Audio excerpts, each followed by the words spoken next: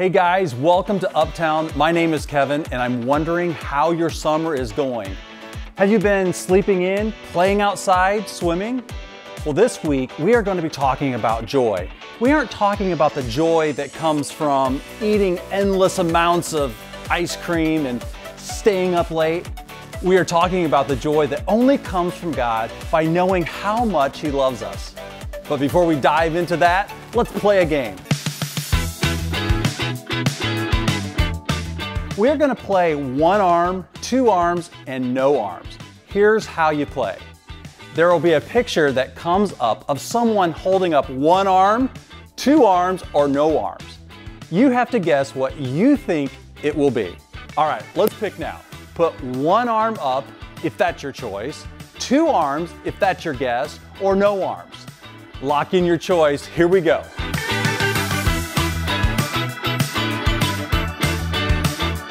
How'd you do? Did you get it right? You know what? Let's do this again. Make your choice now. One arm, two arms, or no arms. Lock it in and go.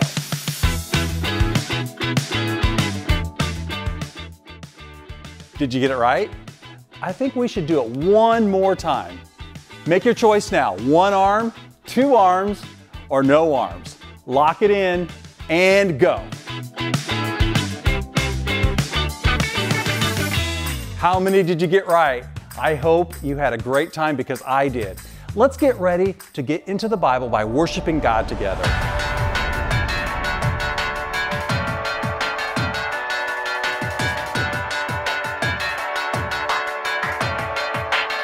It all began with a spark.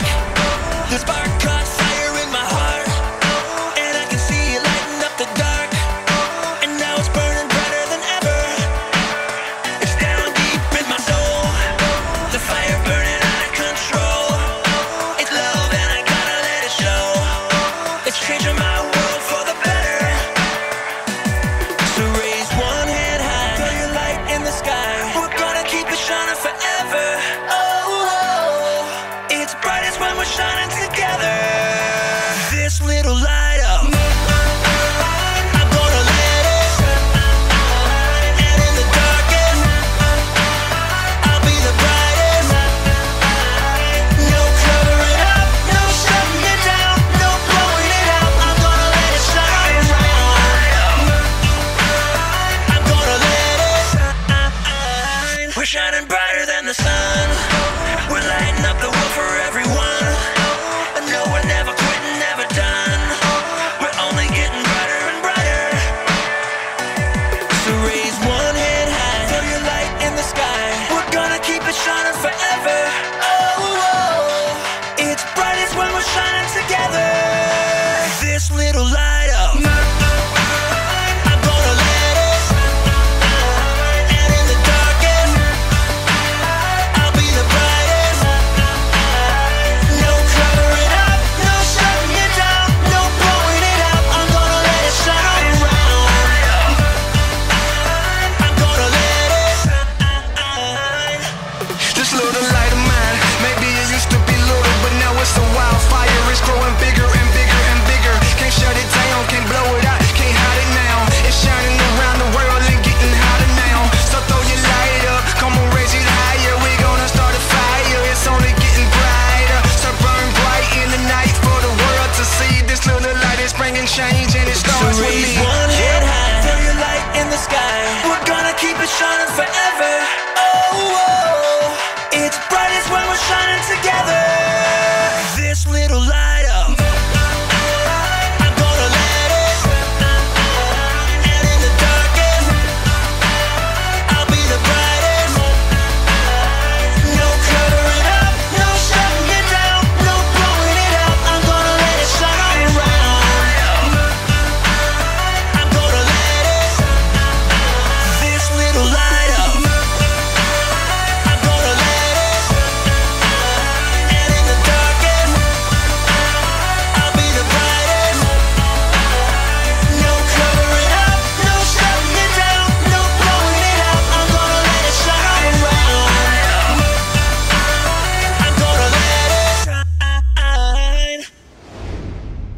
everyone, I'm Susie, and I'm so excited that we get to hang out today. I'm wondering what you've been doing this summer. Have you been playing outside a lot? Maybe you're staying up later. How fun is that? Have you watched any movies? I don't know about you, but I love a good movie.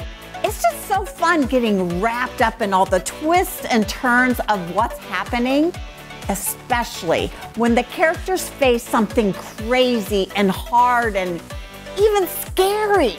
And you're like sitting on the edge of your seat and you're wondering how it's all gonna work out. Will it work out? Oh, I don't know. Oh, okay. Let me bring this down a little bit because movies are so great. And no one wants to really watch a 2-hour movie that's all about rainbows and sunshine, right? I mean, that's not fun. That doesn't make for a great story. We want to see the unexpected stuff. We want to see an epic story with a super awesome ending. Now, today, I'm going to tell you about a guy named Paul. And I have a couple friends who are going to be the actors and help us out. Hey, Paul. Now, we talk about Paul a lot in UpTown. I mean, he's one of the first followers of Jesus, and he traveled all over the place telling people the good news of how much God loves them. And you can read all about Paul in the Bible. But Paul didn't travel alone in our story today. This time he had a friend, and his friend's name was Silas. Hey, Silas, good to see you. Well, the story of Paul and Silas plays out so much like a movie. I mean, it's full of the twists and turns, and it's pretty epic. So are you ready to see Paul and Silas? Great, let's do it. Now here's what we're gonna do. I'm gonna be the director calling out the scenes, all right? Okay, here we go. Quiet on the set. Act 1, scene 1. And action. Paul and Silas loved God. They couldn't stop telling everyone about Jesus. But not everyone wanted to hear this good news about God. In fact, one day some men got so mad that they got the crowd all riled up. And then, all of a sudden, the crowd around them started to beat up on Paul and Silas. Now, I'm pretty sure they didn't have pool noodles, all right? But what happened was pretty terrible. I mean, here they were, just telling others about Jesus, and now they're getting beat up? What? If you had been Paul and Silas, what would have you done? Would have you fought back? Or would you try to run away? Paul and Silas? They didn't do either of those things. All right, let's pick up where we left off. Paul and Silas, scene 2, and action. After Paul and Silas were severely beaten, they were thrown into prison. Can you believe it? Things were not looking good for Paul and Silas. All right, so they were sent to the inner cell of the prison. They had no windows, and the guards chained their feet so they couldn't escape. It was dark and probably crowded, and the guards were ordered to keep a close eye on Paul and Silas. Cut. So this was really bad. But Paul and Silas knew that God loved them and that he had a plan. But now, here they were, beat up and sore and just like rotting in a prison cell. You know, if you had been in that situation, maybe you would have yelled, "Let me out! I really don't deserve this." Or maybe you would have lost all hope and completely given up. But remember, every good story has to include some hard stuff. I think you'll be really surprised when you see what happens next. Okay, here we go. Paul and Silas, scene 3, and action. Around midnight, Paul and Silas were still chained up in the dark prison. Then they started singing. Of all the things that they could have chosen to do, they chose to worship God. All right, go ahead and sing these words of worship with Paul and Silas if you know it. At the top of my lungs I sing, with all of my heart I will praise you. God, you are everything. You're the reason I lift my voice. At the top of my lungs. Cut! Isn't that amazing that even after all that happened to them, even when they didn't deserve to be in prison at all, Paul and Silas chose to sing and praise God because they knew God loved them and He was with them. Paul and Silas chose joy. They chose to trust God. And at that moment, something crazy, amazing happened. Are you guys ready for the last scene? All right, here we go. Paul and Silas, scene 4. Action. As they were singing, a huge earthquake began to shake the prison. Come on, you guys, let's pound your legs at home. Let's make this earthquake happen. The earth started shaking, and the earthquake was so hard that the entire foundation of the prison started to shake, and the prison cell door just flew open. All right, cut. Hold up, guys. Come back. Come on, come back. Now listen, you would think that Paul and Silas would see those prison doors and make a run for it and try to escape, but they didn't. Instead, they chose to stay right where they were. And the jailer was terrified, thinking that all the prisoners had just escaped. But Paul and Silas said in the dark, "We're all here." So the jailer froze and he turned on the lights, and he could see the joy that Paul and Silas had. And he wanted that same joy. He wanted it too. So Paul and Silas told the jailer and his family about how much God loved them and how He sent His only Son, Jesus. And right there, the jailer and his family started following Jesus too. They found that same joy. And scene. Okay, that was awesome. How about a hand for our actors? Thanks so much, guys. You were incredible. Do you guys see what I mean? That story totally played out like a movie, didn't it? In the middle of the story, they were getting beat up and they were thrown into prison and they were put into a dark, scary jail cell. And we didn't know the end of the story. Just like when you watch an awesome movie, you can't see how things are going to turn out. But even in the middle of the hard times, Paul and Silas, they had joy. They knew that no matter what, God loved them and He was with them. Actually, Paul wrote down something that he learned about God. Here's what he said about joy. He said, "Rejoice in the Lord always. I will say it again, rejoice." Joy was so important to Paul. He said it twice.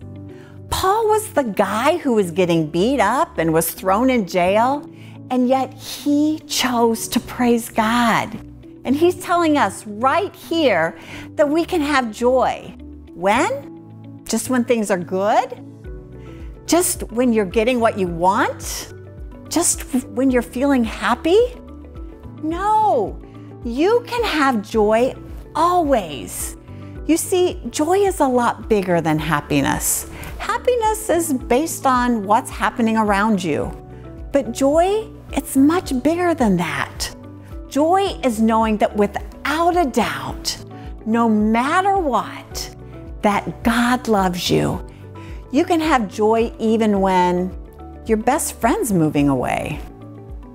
When you really want to hang out with your friends and FaceTiming just doesn't seem the same. You can have joy when Your sister's completely driving you crazy, but she's the only one who's there to play a board game with you. You can have joy when things are great and everything's awesome and things are going your way. And you can have joy in the middle of all the hard stuff. Why? Because the God who made you, He loves you more than you could ever imagine. Our big idea is we can have joy because God loves us. Say that out loud with me. We can have joy because God loves us. Now, I want you to make it personal. Say it to yourself. Say, I can have joy because God loves me. Let's pray together. God, thank you so much for our story. I thank you that Paul and Silas showed us that they could have joy when things are really hard. So God, would you just remind us that we can have joy when things are going well, and we can have joy when things are hard because you love us and you're right there with us. We thank you so much, and we pray this in Jesus' name. Amen. Paul and Silas showed us what joy is all about. It's not about what we are going through. It's all about knowing how much God loves us no matter what. So whether your summer is starting out awesome or whether you're going through a hard time, you can have joy when you remember just how much you are loved by God. Katie and Delaney are going to help us remember that as we go to small group.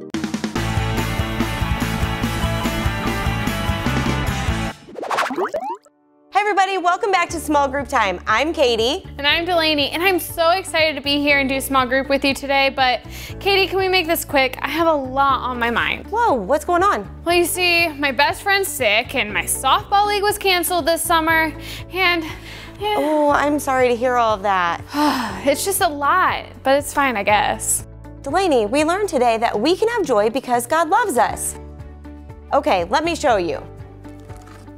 I have this jar of water.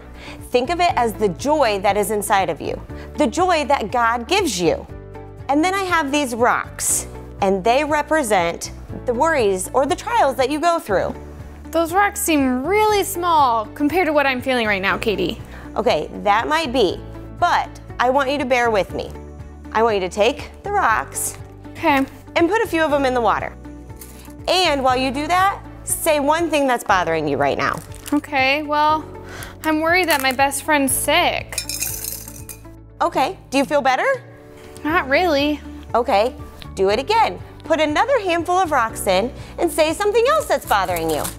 Okay, well, I'm really upset that my softball league was canceled. Are you feeling any better now? Kind of. Okay, I want you to dump the rest of the rocks in because I know you have a lot of things on your mind. And when you do that, say one more thing that is bothering you today. Well, I'm really sad that I can't see my friends right now. How do you feel now? I feel better. Good. And did you notice that the water or the joy that you have didn't go away? It just kept rising up and it almost overflowed. Whoa, you're right. It's just like our Bible story today. Paul and Silas had a lot going on and had every reason to be upset, but they chose to have joy. Yes, they went through a lot of trials and a lot of worries, but they chose to have joy because God loves them. Just like you can have joy because God loves you. And you can have joy because God loves you. Thanks for reminding me, Katie, that I can always choose joy because God loves me. And guys, God loves you too, so you can always choose joy. You're right. Thank you so much for joining us today. We'll see you next time. Bye.